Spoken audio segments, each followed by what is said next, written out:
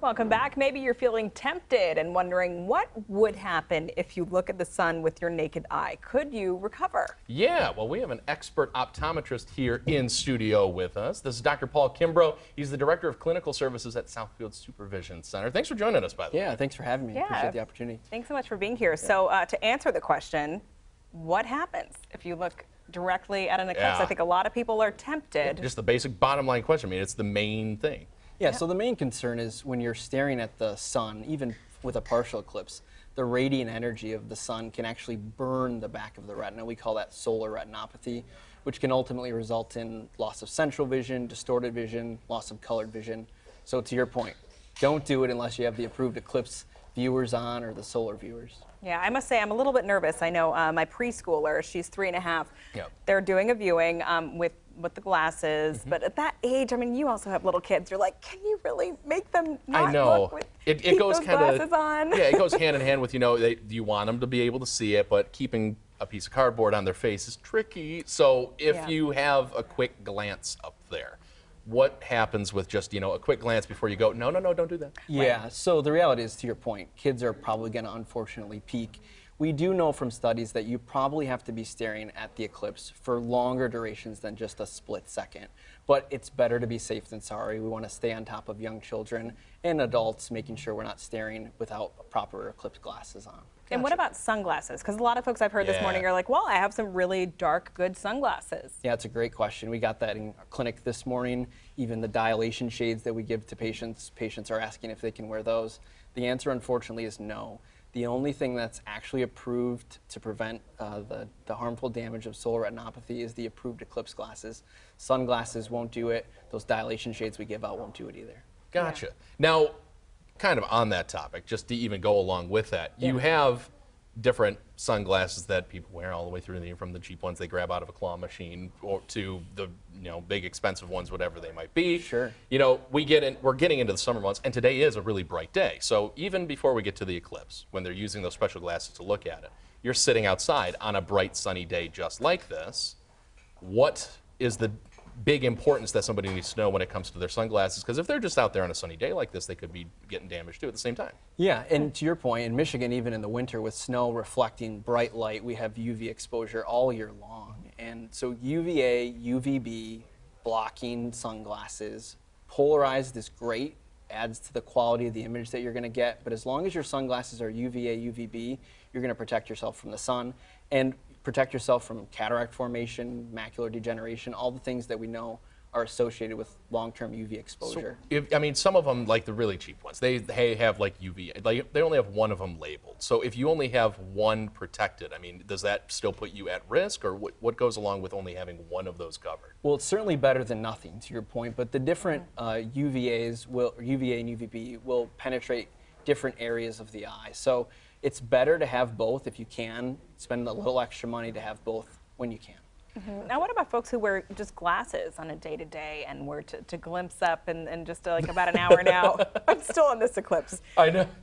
Is it even more dangerous to look through a glasses lens? I mean, we are just trying to warn folks this is what you shouldn't be doing. Agreed, and I think today's such an amazing experience. We want people to be able to view the eclipse, but to do it safely.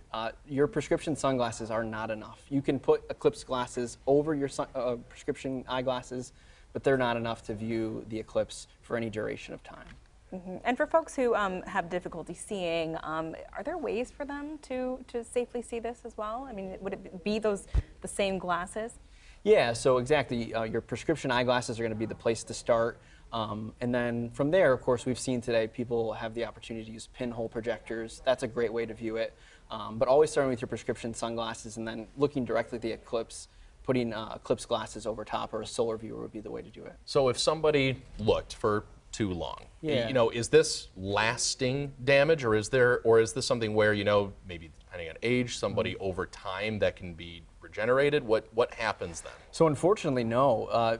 If you were to stare at the eclipse today, especially for a long duration of time and have a diagnosis of solar retinopathy, it can dramatically change your central vision permanently.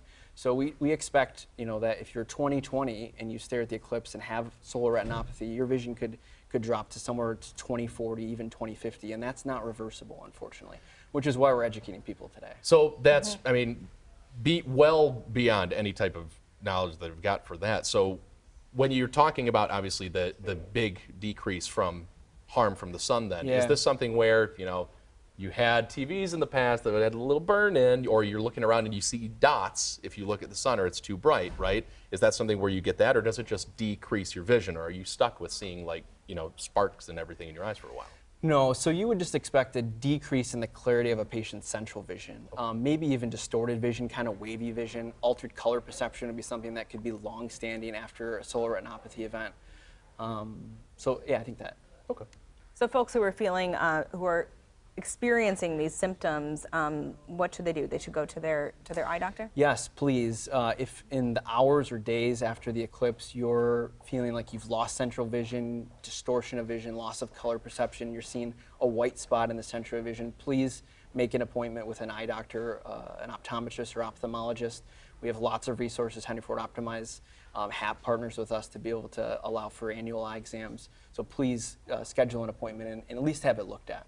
Yeah, and be safe, right? I mean, this is just the most important thing. I know it's tempting to take a gander up in the sky, but not worth it. You know, you very clearly laid out today what just the really scary effects that can happen. Permanent damage can happen to your vision. Yep, absolutely, and that's why we've got Troy out there too today to be able to talk about different ways that people can view it. Yeah, this is interesting. Yeah, just like how does this work? I'm looking at people looking through boxes. So that's the thing. Using a box like this, I mean, you still get a really bright spot in there, and Troy's walking you through the steps as well. I don't want to steal it completely from him, but I mean that bright spot that's reflected off of just a white piece of paper in there. Is that still safe, or should somebody still be? No, very safe. So that's a perfect substitute for if you don't have eclipse glasses today, and you can make one of those. That's a way to view it very safely. Yes. And I do have a pair of eclipse glasses here, actually. All right. And I was struck because they're so dark. I mean, we are in a really bright TV studio and with really bright lights, and it's hard to even see those. So I mean, these are really, really heavy duty. But anyway. Hopefully everyone out there viewing, I know that was pointless. Cooler than sunglasses, though. That's right. Well, thank you so much, Dr. Paul Kimbro, You're welcome. for joining us today and for explaining what can happen if you Thanks for being here. Thanks for having me.